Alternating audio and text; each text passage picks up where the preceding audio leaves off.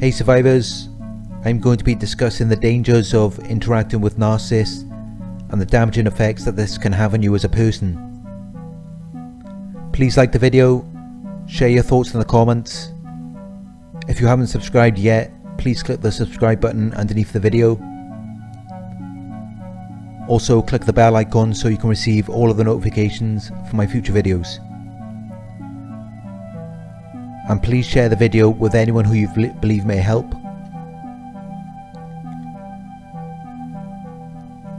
If you would like to make a donation, please click the $ icon in the live chat, or you can donate from my PayPal. The link is in the video description. If you are interested in a one-on-one coaching session with me, please send me an email. My email is also in the video description.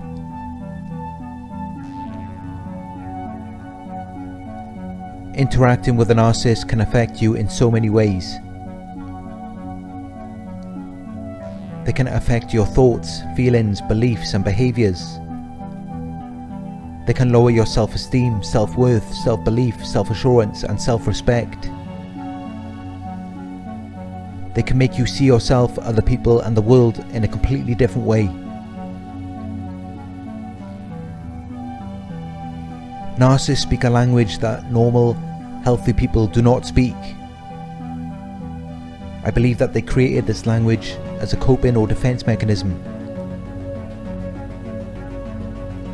It was a way to deal with the constant letdowns, discomforts or disappointments in their lives. If they heard something that they didn't like, or if they saw something that made them feel a certain way, they would reinterpret it by bringing it into their realm and distorting its meaning. Narcissists have a difficulty with experiencing any form of acceptance or neutrality. Certain things make them experience negative emotions. They may experience hatred, anger, envy, or jealousy towards a person. But they cannot acknowledge those emotions. They have to project them onto you.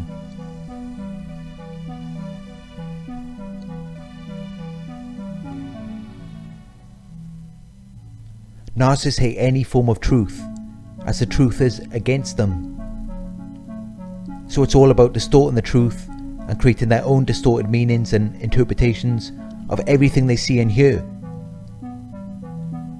And this is not only in the present moment. They will even rewrite the past and redefine your thoughts or beliefs about the future. When you interact with a narcissist, you are giving them an opportunity to manipulate your way of thinking. Once a narcissist gets into your mind, they can then make you see yourself, other people, and the world in a completely different way. Pay attention to subtle comments or backhanded compliments the narcissist makes towards you. This affects your self-esteem, self-worth, self-belief, self-assurance, and self-respect. This will change the way that you see yourself in all kinds of ways. If they are targeting your looks, you may no longer believe that you are an attractive person. They could target your weight, and suddenly you question whether you are too thin or too fat. They could also target your qualities or talents, the way you talk, the way you walk. There is almost no limit to what they could criticize about you.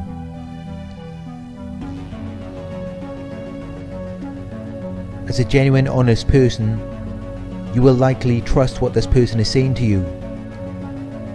You will assume that, like yourself, they are coming from a place of truth and honesty. But the narcissist actually has a hidden agenda that is to change you. To change your thoughts, feelings, beliefs and behaviours. When they give you a subtle comment or backhanded compliment, they are aware that this is going to make you think differently than how you would normally think. You are going to start having negative thoughts about yourself. This will then lead to negative emotions. which will lead to negative beliefs about yourself and potentially negative behaviours.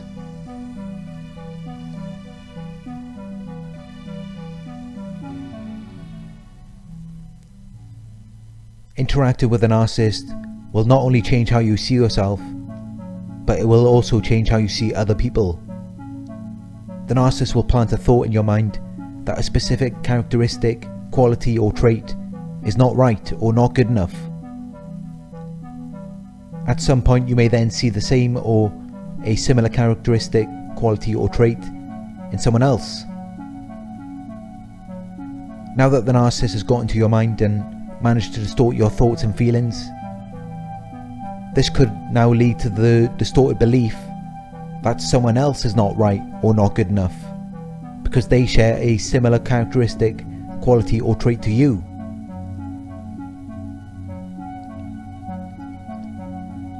This could potentially lead to the distorted behaviour where you are now criticising or devaluing this person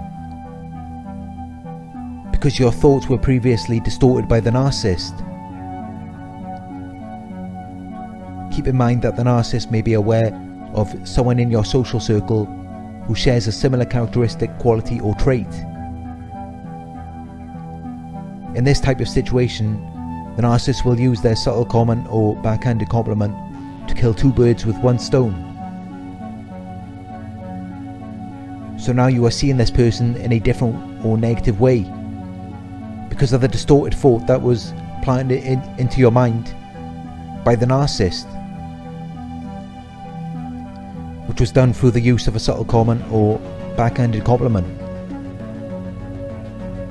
A person who you would never have seen in this way if you had not interacted with a narcissist.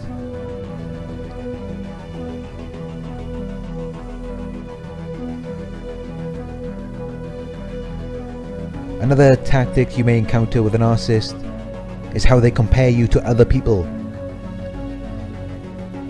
They will pick you apart and psychoanalyze every little thing about you as a person. This could be your looks, characteristics, qualities or traits. It doesn't have to be a verbal comment, but under the radar or in some subtle way, they will plant the thought in your mind that something about you is not right or not good enough.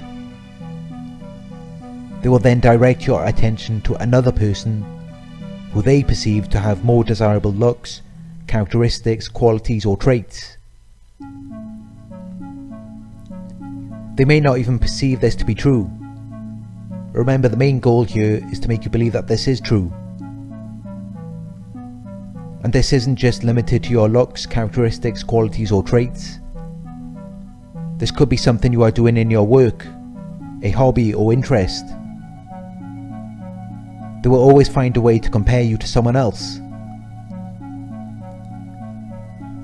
While doing this, they will also be passive aggressive. They will make you feel uncomfortable. Naturally, you don't want to feel uncomfortable around this narcissist. You may be a codependent who desires to please the narcissist. So after they have planted this thought in your mind that this other person is better than you or doing it better, this may then lead to you questioning yourself. You may identify the problem of being criticized by the narcissist or feeling uncomfortable around them, and then the possible solution is to adopt the behaviours of the person they are comparing you to.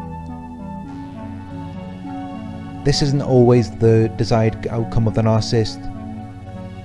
I don't think they always strategically consider the consequences of their actions, but the more predatory types will.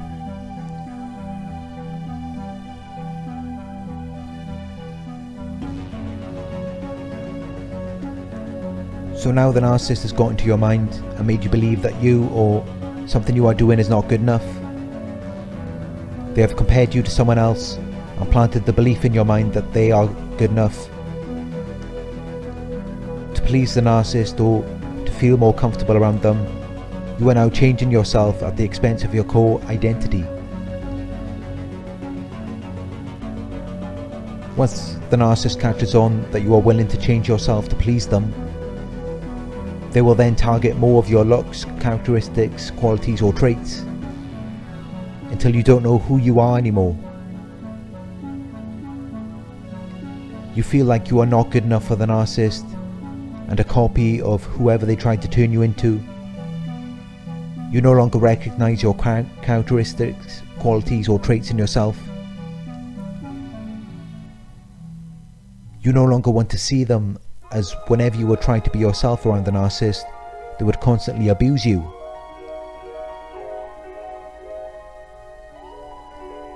Even if you caught on quite early to what they were trying to do to you, even if you were being relatively authentic or true to yourself,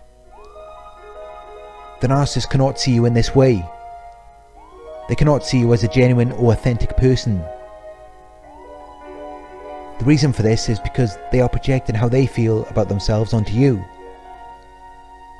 They do not believe that they are genuine or authentic. So when they witness your looks, characteristics, qualities or traits, they cannot help but to compare them to someone else. Narcissists are inauthentic, so they see in you what they see in themselves. Because of this, they cannot see you as a unique or authentic individual. Narcissists are prone to group and generalize everything they see. They have a difficulty of accepting differences. It makes them feel uncomfortable. They have to feel like they know everything. Of course, there are always going to be differences, and there are always going to be things we do not know. And for us, we can accept that. But with narcissists, they have to mold everything together. They have to believe that everything is the same. Everyone can be compared. And this could be very dangerous for you if you are interacting with narcissists for long periods of time. These dysfunctional behaviors will influence you and the way that you see yourself. You will begin to develop a distorted view of everyone and everything, just like the narcissist. You will see things from a place of judgment rather than a place of acceptance or neutrality. This will affect your quality of life and your experiences. This is why nothing is good enough for the narcissist. Nothing ever satisfies or fulfills them. Because in their minds, they have to know everything. Everything and everyone has to be familiar to them. They have to have a similar look, characteristic, quality or trait to someone else. And this isn't just with people. This goes for anything in life. It has to be compared to something or someone that they have seen before. So to them, nothing is new and everything is old. Everything is the same. It makes them feel more comfortable. It makes them feel as though they are the all-knowing, all-seeing people they wish to be. Of course, they cannot be all-knowing or all-seeing. But when they condense everything in their minds, as though there are no differences and everything is the same, they actually believe it. And the reason why nothing ever satisfies or fulfills them is because they cannot see anything as being good enough. Because that would reflect on them and their deeply denied belief that maybe they are not good enough. Even the person they were comparing you to, they may have planted the thought in your mind as though their looks, characteristics, qualities or traits are greater. But when they are interacting with that person, they were probably saying the same thing about you.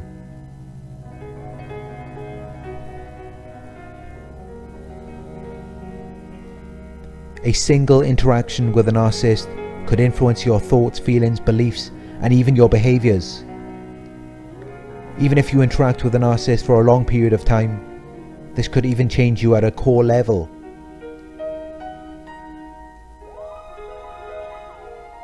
You may not know what you think, feel or believe. You may have behaviours that are not true to you. And this isn't just the effects that narcissists may have on you. This is also the effects of social conditioning throughout your school and work life. Programming from media influences such as television, movies, music and video games. Pressure from your family, friends or relationship partner. This isn't just about narcissists. The world is trying to change you. And this is why you will find very few people who are true, authentic selves. There is a way to get back to who you are. Spend time every day looking in the mirror, remembering who you are. Remind yourself of your characteristics, qualities or traits every day. Practice guided meditations on authenticity to get back to your true way of thinking.